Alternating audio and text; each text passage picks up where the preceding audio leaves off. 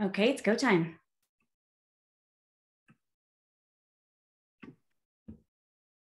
Well, good morning, everyone, and welcome. I'm so excited for today's show. Happy Monday, happy October. What a beautiful fall it has been in the Colorado Rocky Mountains. Let us know where you are coming from and what you are grateful for today. I want to tell you about the leaves outside. They are just spectacular. I think we are just hitting our peak in Colorado and in the mountains specifically. Beautiful, beautiful oranges and reds, and it's just spectacular to look at, and it just makes me get into that mood of the fall weather. I'm really excited that we have Laura Peery with us today.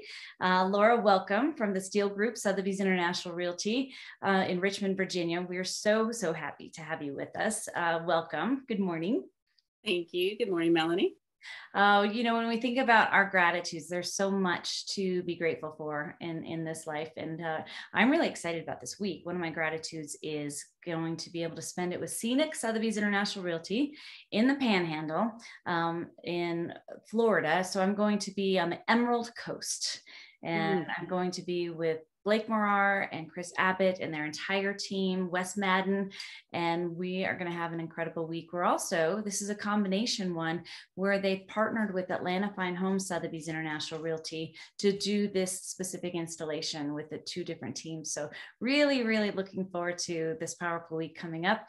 And Laura, I am so grateful for you. So grateful for you. You and I met quite a few years ago at a Ninja installation, and we have stayed close ever since. So I'm really, really grateful for you. Tell us what you're grateful for today. Well, I think we're kind of loving on the Sotheby's a little bit here, but I'm very, very grateful for our Sotheby's network and colleagues that have become really great friends already. This morning, I've been in touch with 4 or 5 colleagues through text message, like on the West Coast. They get up at dark 100, I guess. They're texting back and, just asking advice on this or that. And it's just wonderful. And we're both coming out of, being at the T&E in Austin. And it's just really wonderful to be able to see people in person and reconnect and just collaborate and, just do what we love to do. The energy and the vibe at the Texas networking event was electric. It was, I just think there was so much love in the room. And if you have never been to a networking event, I strongly encourage you to do that and to plan ahead when you do that. I do believe that we're going to have the registration for the global networking event, which is going to be April 24th to the 26th. And that's going to be in Las Vegas, Nevada. It is time to keep your eyes open and listen for that registration, because if it's anything like the Texas networking event or the One Summit or Level Up, it will sell out. So plan for that. And what a great event that will be. When we were in Texas, I had the opportunity to sit on a panel with you, Laura, and it was just so much pride and in the room of just everybody that was in there embracing the Ninja selling system. And we talked about the Ninja effect. And one of your super master powers is really talking about what Ninja has meant to you and the processes. And we're going to get pretty deep into some really great information. But first, Laura, will you tell us a little bit more about the Steel Group, Sotheby's International Realty, the market that you serve? Sure. So I am in Richmond, Virginia. So I serve Richmond and the surrounding area, but I also have a niche market down in what's called the northern neck of Virginia. So it's a secondary home market. It's about anywhere from an hour to 2 hours away from Richmond. And I specialize in waterfront properties. Beautiful. So beautiful. I would imagine that the fall leaves in Virginia are just now starting to change. Yes, absolutely. I mean, we've had a couple brisk days, and I love sweater weather. Sweater weather. That's exactly right. That's exactly what we are in right now. Is that sweater weather? I will tell you though that this past weekend I was driving on Vail Pass and also up by the tunnel, which is the Eisenhower Tunnel, and I hit snow 3 times already. the snow. So it is coming. It hasn't hit, right, but the ski season, everybody gets really excited about the snow when it starts to fly a little bit early. And I think that it's going to be starting to fly pretty soon. So a lot of frost on the grass this morning. So it's coming. Winter is on its way. And in Colorado, we think that's a good thing. We like the snow and we like good snow years. So we're hoping and doing our snow dances for a great season. Let's talk a little bit about your Ninja experience. When was your first Ninja installation, and where was your business at that time, and what has it meant to you? My first installation was in January of 2019. And at that point, I was kind of,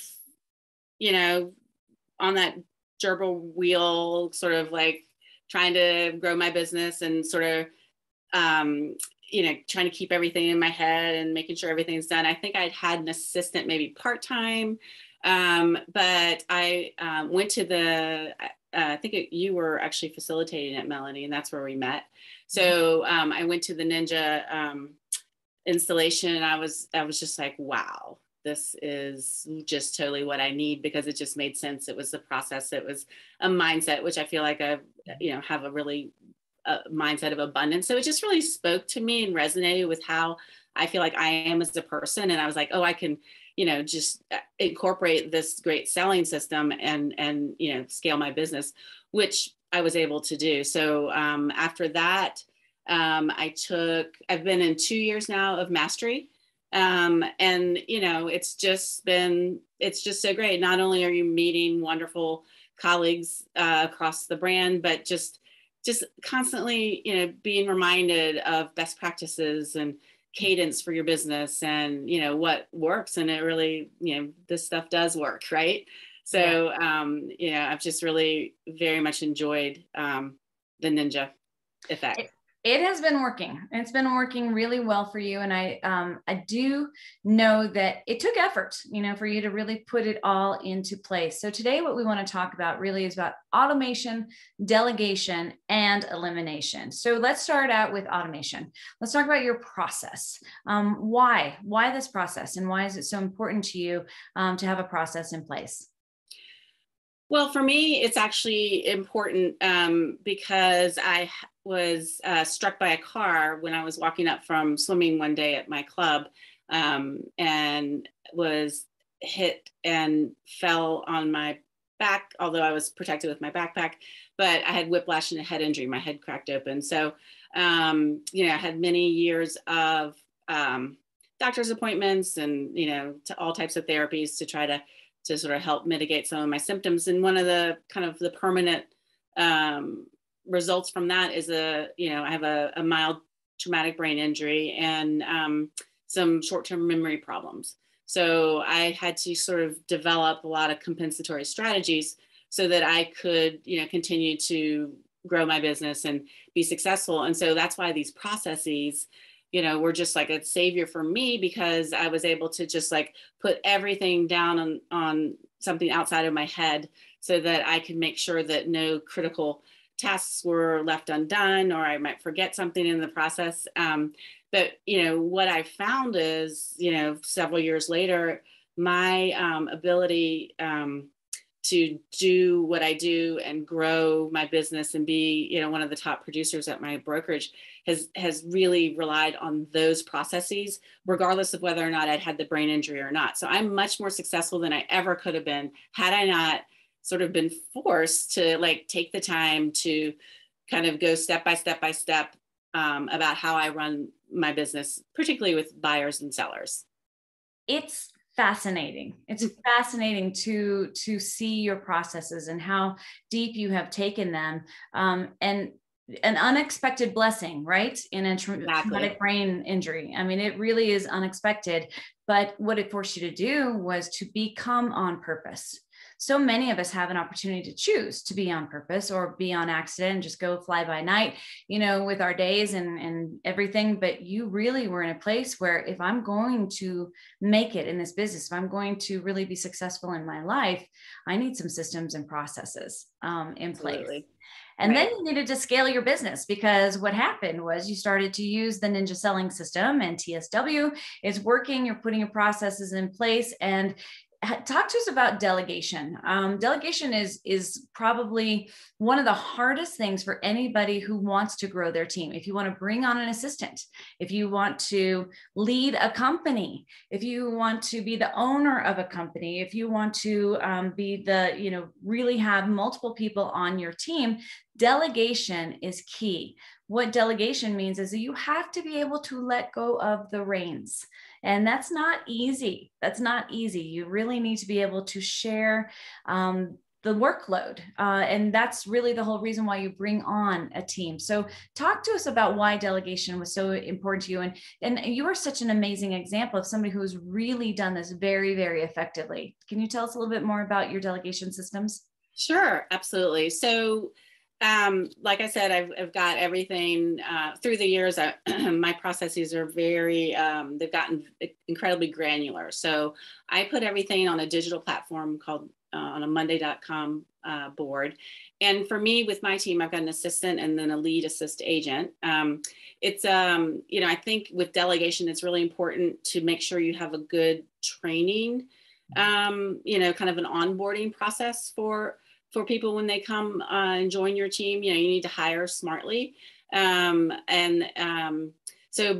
what I've done is develop, so Maris, my lead assist agent, when I got my new assistant, she trained her because I had trained Maris. So, that's kind of my thing. I'm not planning to get very large, but if I had somebody else come on my team, I would have my assistant train that person, right? Because the training is what I expect, and it's just in a process, right?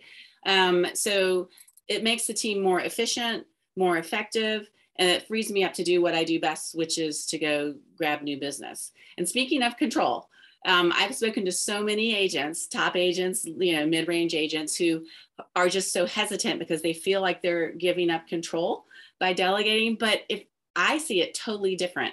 I find the control for me is in my processes. I've got every single detail written down and tagged with who's accountable for it. So I think I'm like uber in control, right? So if anytime along the way, I can check and see where we are in the process, who has done something, who hasn't done something. I don't have to remind somebody to do something because it's in the process. So I feel like it's really given me a lot of control. And so, again, it allows me to do what I do best and stay in my lane. It's a gift. You did a mindset shift around that. And I want to go back to what you just said. You've talked to so many different agents who say that they're fearful of delegation. They're fearful of it, but they won't do it as well as I will do it. Exactly. If you find the right person and the right personality type, and you have it written down and you have the systems in place, train them. It works. And it's not that I ever step out totally from the process. I mean, I can always jump in wherever and say, hey, wait, you got to do this. I mean, when things were flying so fast the past couple of years, we'd get sellers homes sold very quickly. I just coached my team. I was like, we're not going to take a shortcut on our process. Just because it's under contract so quickly, we need to still follow our process. So I never let the team take shortcuts on that, even though things are moving so swiftly. And I think just that constant kind of management of expectations and sort of how we do business is really important to stay on top of. It's like you're leading at a macro level. You're not getting into the minutia and double checking every single thing, as a micromanager, but it is, it's imperative that they understand this is the process. This is the way that we will do it. And these are our systems. And then, what this means to your team. They feel free. They feel free because they know what their job role is, right? They also understand more about what it is that they need to do, but they also know that they're part of your well-oiled machine. Absolutely. And it's working so well. So if you are thinking about bringing on a team member, if you are thinking about bringing on that assistant, I really, really would encourage you to take this to heart and just to understand how important it is to really have the system in place so that they understand, how, what the processes are, and then just you can manage from that macro level. And, as a leader, it's just so important. Elimination is going to be key and very effective. And it has been for you too, Laura. When we think about the automation of tools and your team cadence, can you speak to some of the different things that why elimination has been important? Well, team redundancies, right? So with elimination, so in my process, I'm able to tag each step to a person, one of the three of us, right? Or sometimes two of us are doing it. You're not duplicating, right? Exactly. And so again, it's that whole expectancy thing of and I think it mitigates anxiety for everybody. Like, oh, did I forget to do something or what? Oh no, let me go back to the board and see, whose responsibility that was. So, I think that the redundancies is important. Also, we do a lot of tool. We like basically, let's just call it quality control, right? Very rarely I go and we go through all of our processes and the tools that we're using in our business. And we just sort of say, hey, is this still working for us? Are we really getting the maximum value out of this? Do we maybe need to eliminate that subscription? So I like change. So I think this is, maybe why I one of the reasons I embrace it so well, because I'm into continual improvement. And I think that, some things that might have worked a couple of years ago, maybe they don't work as well now, or maybe, some of us are just like, oh, like they go to the shiny and bright something that somebody told them they should subscribe to, and then they end up not ever using it. Like I'm guilty of that. So we're constantly, looking at my spend on my business and what tools are effective and what, need to maybe be eliminated. And it's working. It really is working for you. You also just touched on, really looking at, how are we evolving, right? Our markets are always shifting. The markets are changing. Right now, what we're seeing is we're starting to come back into a 2019-ish market. Really looking at where those systems have been, and they needed to change, right? When we were in, 2020, 2021, looking back, but really right now, this conversation is more imperative to have your systems in place, because we do know that inventory is starting to open up. And why wouldn't it be us that has our name on that beautiful Sotheby's International Realty sign? So we can have these systems in place to do that. So you are also making sure that you're not duplicating roles, right? You know who's on first and you know who's responsible for this. And then just really looking at the redundancies, like, does it work? That is all part of automation, right? So if we go into like thinking about the automation of your tools as well, talk to us about like when, what tools, what apps are you using? When do you meet with your team? How does that operate with your systems? Sure. So again, I've mentioned the Monday.com board. We have that board that syncs certain items into my calendar, so that I don't have to, I don't want to have to like put something on the Monday board and then move over to my calendar and put it, that's a efficiency piece. Can we pause right there real quick and go a little bit deeper on what this is? Because I think a lot of people are going to be like, wait, tell me more about what Monday.com is. It's a digital platform that you can house anything. I mean, we have our buyers, our sellers, our processes. It's a subscription-based program. Some people use the Trello board, which is I used to use, but I like the Monday.com program because you can. It's a little bit easier when you're delegating tasks to assign tasks to people. But it's just I'm happy to share it with anybody who, wants to reach out to me. But it's just a way, it's a digital way that I can, look at my processes and my clients and make sure I'm keeping in touch or doing what I need to be doing. And it syncs to your Google Calendar, correct? Yes, you can have certain items syncing to your Google Calendar. Okay. So like we've got a section of our board for when they're showings for a listing. So those items, I can have it synced to my calendar. So I don't have to repeat that on my calendar as an example. Okay, that's incredible. So that's Yeah. going to help with that whole elimination piece as well. How Yes. about when you meet with your team? Well, we have a really great, I think, team cadence, I call it. And again, that's that whole, to me, when you're managing people, just the predictability, what they expect, how we run our business. And, on Monday morning, we have a quick check-in. It doesn't have to be in person, but we're just sort of, because we're with each other all the time, just like, hey, what's going on? Sort of, we call it a team huddle. Anything major, just so, life happens. And if somebody's having something critical going on in their lives, we need to understand that. Right. Mm-hmm. And then we have a more formal, we call it and this is, none of this I've created. I mean, I'm a great, emulator, right? So you probably heard of a WAM meeting, which is a weekly action meeting. We have that every Tuesday. And so that is where we kind of, on a Google slide, sort of like a PowerPoint type presentation, we have all these different slides about, what's going on this week, current sellers, current buyers to do. So we just go through each, active client and just, make sure that, okay, this is closing on Thursday. What do we still need to do? So it's just it's what's going on this week. And then we also have a section where, if we're doing an event in the future, it's about, I don't know, 6 or 8 slides that we go through, and between the three of us, we make sure we're all on board. One thing that I really like that you're doing is that you chose a different day of the week. So the Monday morning huddle, right? The team huddle, like who's on first? What do we have going on? That's a very quick meeting. But then your WAM is scheduled on a different day of the week. And why I think that is so important to just kind of point out is because what we find is Mondays just get crazy. We've just come off of the weekend. And if you are managing a team, or if you're just looking at your business, I wish it was a 5-day week job. It's really a 7-day week job in our business. But by doing it and choosing a different day, it helps you to become more on purpose.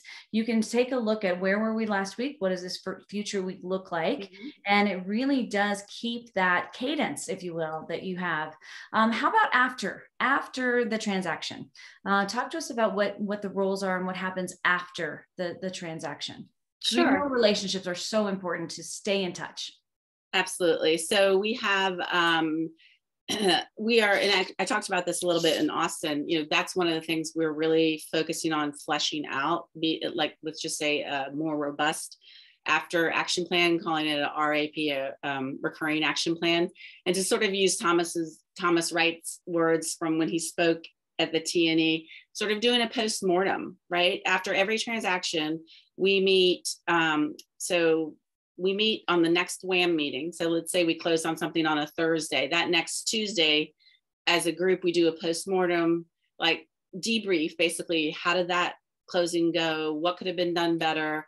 Are there any other items that we need to add to our processes? I mean, I'm getting so micro granular with these process steps. It's invigorating, I guess.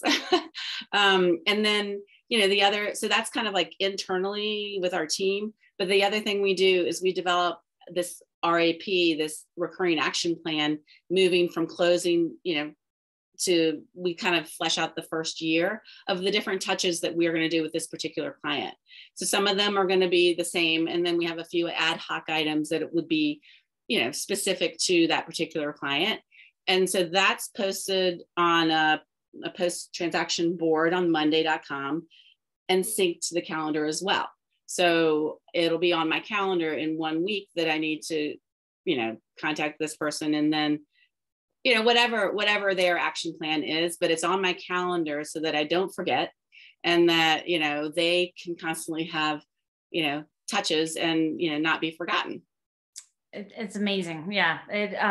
What I'm hearing you say that I can see that this could be daunting for some people that don't have the systems and processes in place so far. But if you think about this, it's a system so that who's on first this week. You're not the on-accident agent who's going to the office and saying, oh, what do I have to do today?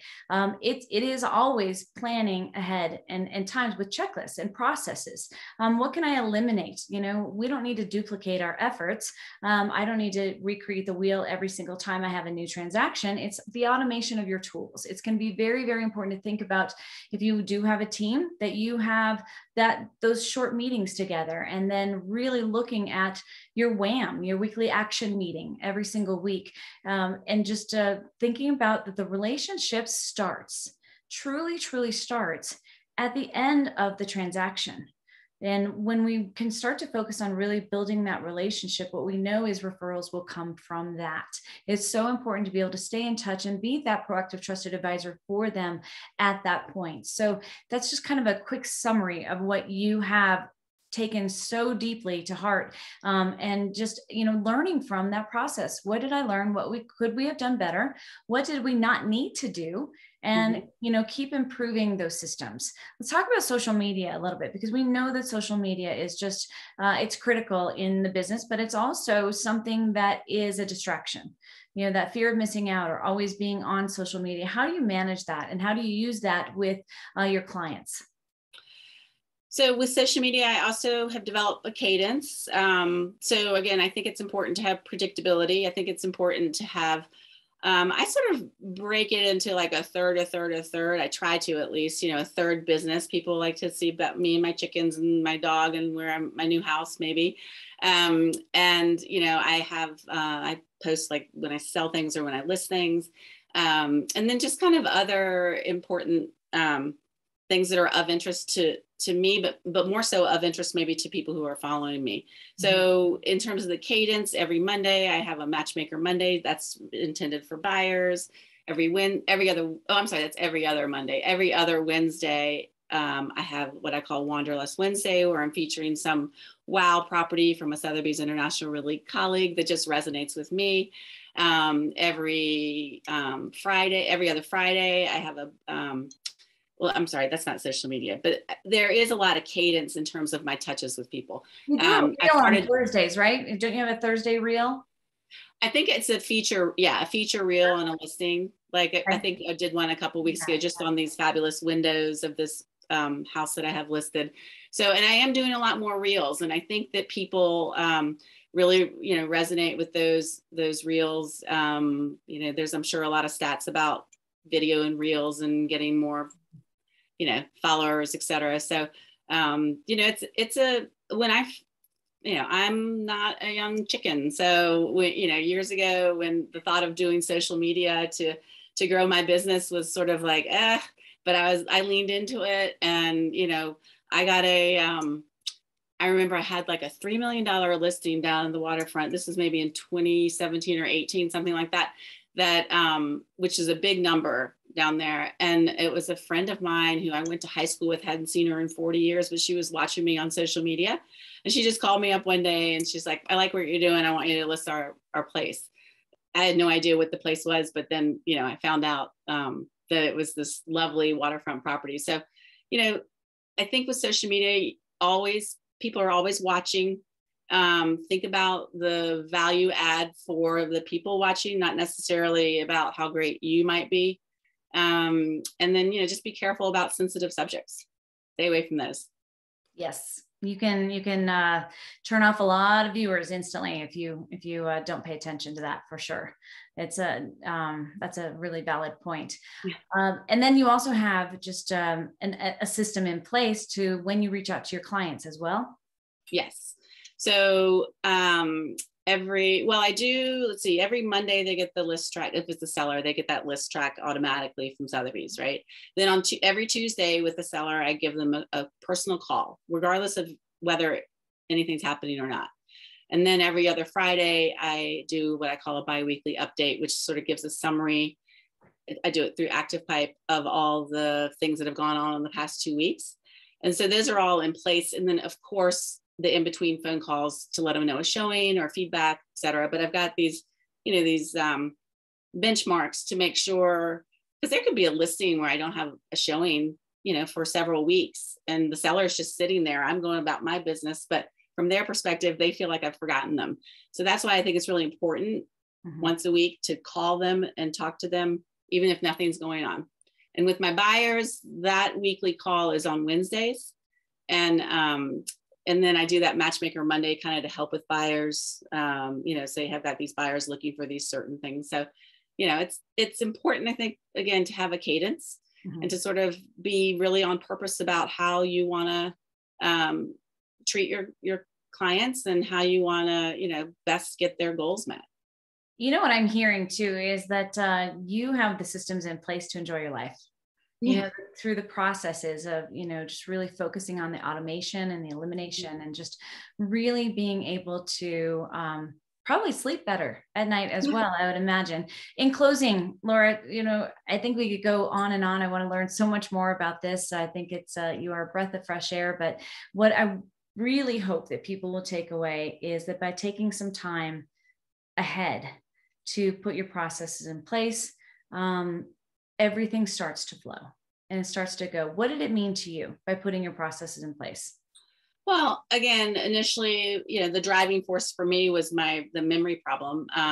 But I've found that just the constant management and refinement of the processes, instead of just managing my business, it's really been a key factor for the growth of my business, and one of the things I'm trying to do is to help my team run our business rather than them helping me run the business. It's a little bit of a mind shift, right? So, I think empowering them to be able to run the business, I can go to the T&E. I think I talked to my assistant maybe once or twice.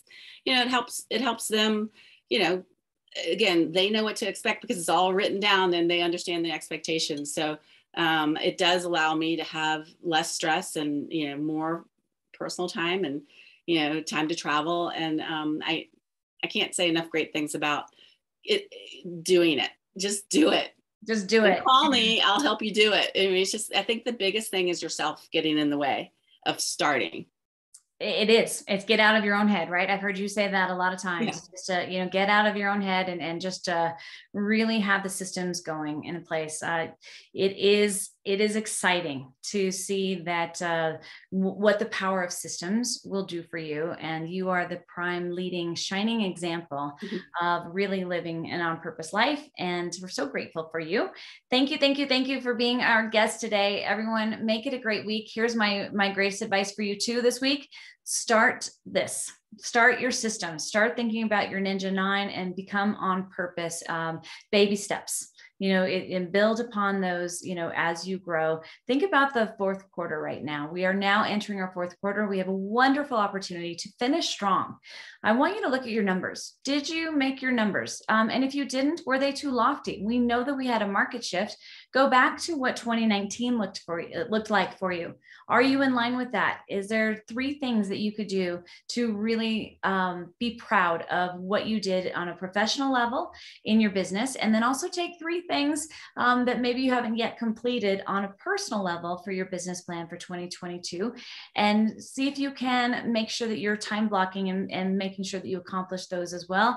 And you're going to put yourself into a great position to start strong for 2023. So everyone, make it a great week, and we look forward to seeing you next week. Laura, thank you so much. And the best way to get in touch with you would be email address. What is that? It's a long one. Laura.Peery@thesteelgroupsir.com. thesteelgroupsir.com, STEELE. So thank you, everybody. And we look forward to learning more from Laura. You'll be back. Thanks so much, everybody. Thanks, Melanie.